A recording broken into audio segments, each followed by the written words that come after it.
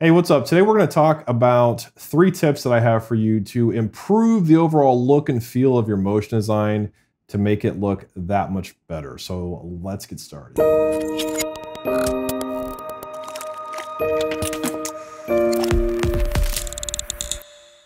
Hey, my name is Cameron with Motion Science, and before we get started, I want to tell you really quickly that I have a free gift for you. It's my complete guide to mastering organic motion design, and it is a PDF download that is jam-packed with practical tips, tricks, and techniques that you can use in your motion design every day to give it more of an organic feel, a less digital feel. It's techniques that I use in all of my work, and it's absolutely free. All you have to do is go to motionscience.tv/guide to download the PDF. It's motionscience.tv/guide.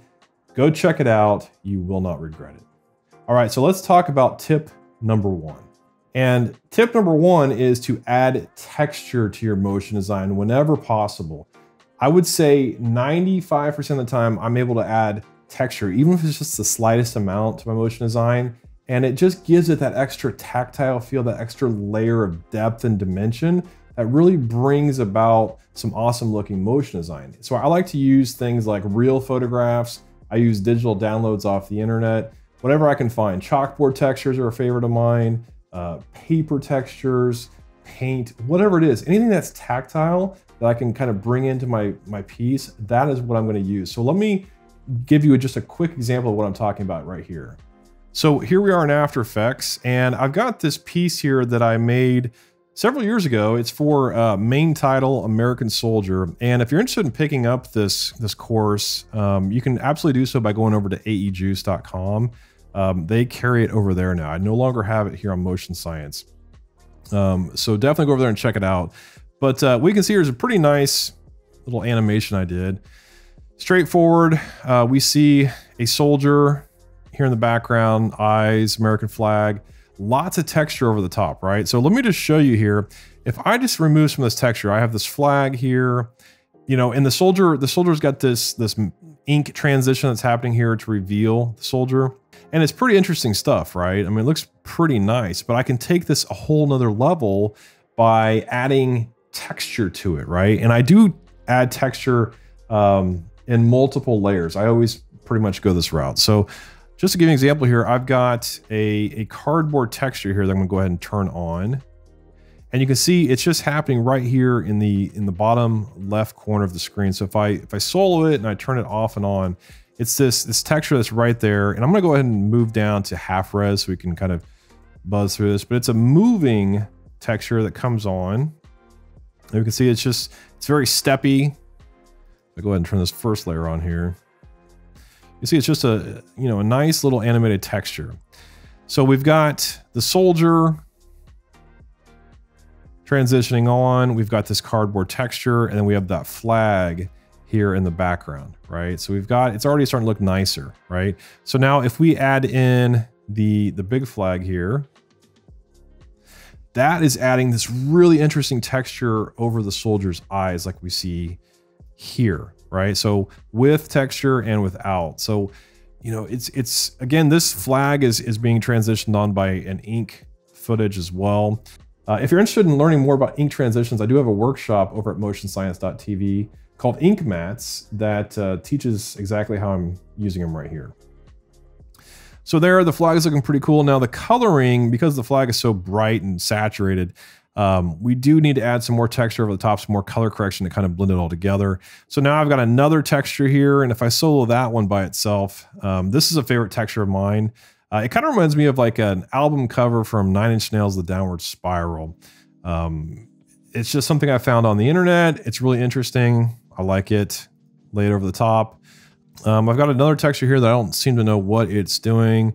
That's okay. It's in there for some reason.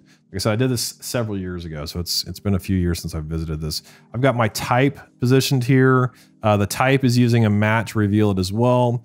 And then over the top, I've got this kind of blue texture, and that is just a texture that I blurred. And if we go here, we can see I put a camera lens blur on here. And if I take that lens blur off, you're gonna see that's what that texture looked like. But by blurring it, right, it's blown up, it's got a lot of like artifacting in it. By blurring it, It brings some visual interest in. And then over the top of all of that, I've got these 2 color correction layers. So this is the footage, the composition without color correction.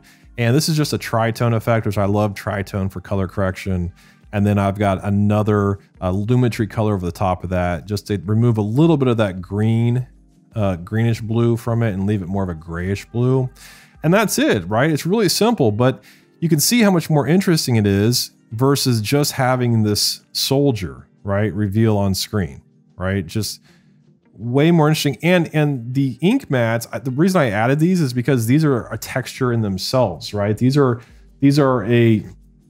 a simple transition, but it's a way to also add texture through transition. So it makes it even that much more interesting.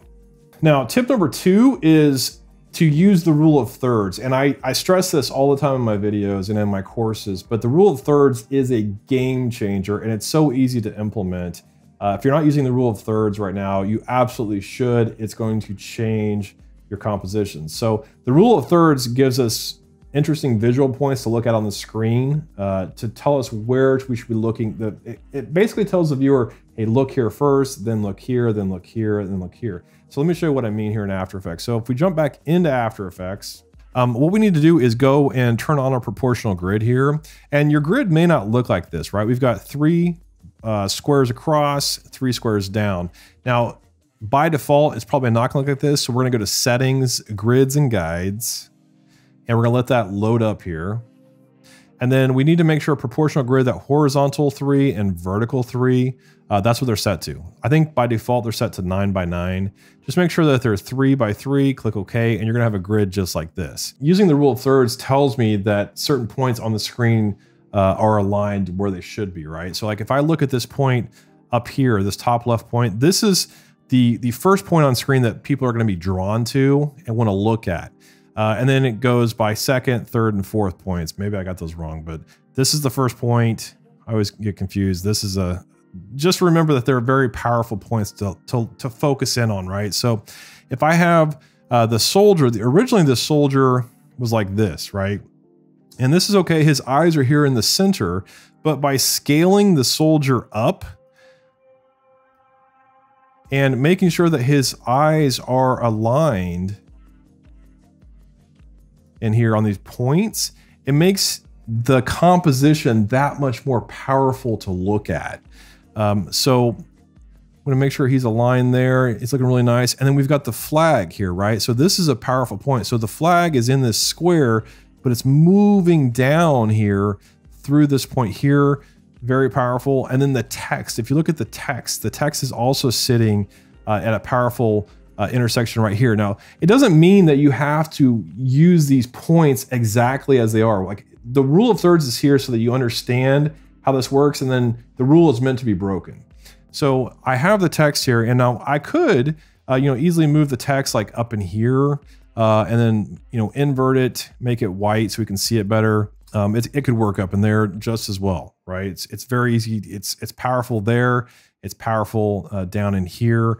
If I wanted to kind of align it a little bit more down here, it looks pretty good like that too. I just need to watch the matte happening right there. But you can see I'm using 3 different points here, actually all 4 points. Eye is here, flag comes across this point, and the text sits on this point here. And I'm utilizing the rule of thirds to make this composition really stand out. Now, tip number 3 is to use fluid motion, organic motion, not like mechanical, like rigid movement. Now, sometimes there is a time and place for that type of movement, but for the most part, in my cinematic motion design is what I call my type of work. I use very slow, methodical camera movements. I think of like the camera, like if I was using a real world camera on this, how would that camera, if you think about a cinematic movie, right? The camera doesn't typically fly all around. It's a push in, it's a pull out, it's a side to side movement. It's very fluid, right? And I try to use that same type of movement in my motion design work. So you're gonna see here, this is, it's a camera that's pulling back, right? The camera is pulling back but as it's pulling back, it's also rotating. But it's a very cinematic move, right? It's not like I'm not flying around. Like I see a lot of motion designers, like they have their movements and they just kind of fly all over the screen and they're really fast and there's no easing involved. So it's really important for me and the style that I teach that you do have fluid movement and you ease in and out of your movements. No jerky movements, no rigid movements. And by doing this, it creates a really powerful scene. So let's preview it here. You can see the keyframes here. So the camera is here and the keyframe is starting linear because we're doing a cut into the scene. So I don't need to really ease out of this movement. I could if I wanted to, but the camera starts fast and then it moves and it rotates and it comes to a slow stop here. And that's what these ease keyframes are. And I'm just using position and rotation. That's it, right? So the camera is pushed in, it's pulling back, but as it's pulling back, it's slightly rotating. And it's just a really fluid movement. Now, here's a pro tip for you. And that is I have my camera parented to a null above it, right? And that null, its whole movement is just to do a slight Z rotation. So you can see it's at 0 here. And at the end of the composition, it's at 5 degrees. So by parenting that camera to that null, it's just adding this extra amount of rotation the entire time. So my camera comes to an end here, but it still continues to do a slight rotation, which you can see here because it's parented to that null. So let me show you one more quick example here. So this scene is another example of just a very simple kind of pull back and rotate. It's not parented to a null. There's no secondary motion here. I have a course called After Effects Volume 3 that teaches 3D cameras and lights and layers. And in that course, we go deep into using primary controllers, which is like this camera, and secondary controllers, which is like a camera being parented to a null. But you can see in this example, it's very simple. It's a position keyframe pulling back, and it's a rotation keyframe again. And the type is sitting in 3D space to give it some depth. And this is half resolution, so it looks a little bit pixelated, just so we can speed through this. But again, you can see it's a very fluid camera movement. It's very cinematic. It's very soft and subtle. And by using that, it just makes it that much more cinematic and powerful. And that is my 3 tips for better looking motion design. There's a lot of other tips there, but these are 3 powerful ones that I always incorporate in my work. Just a quick reminder, definitely check out my free PDF over at motionscience.tv/guide. It's a complete guide to mastering organic motion design, and it's powerful and it will change the game for you, I promise. As always, thanks for watching today, and I'll see you in the next video.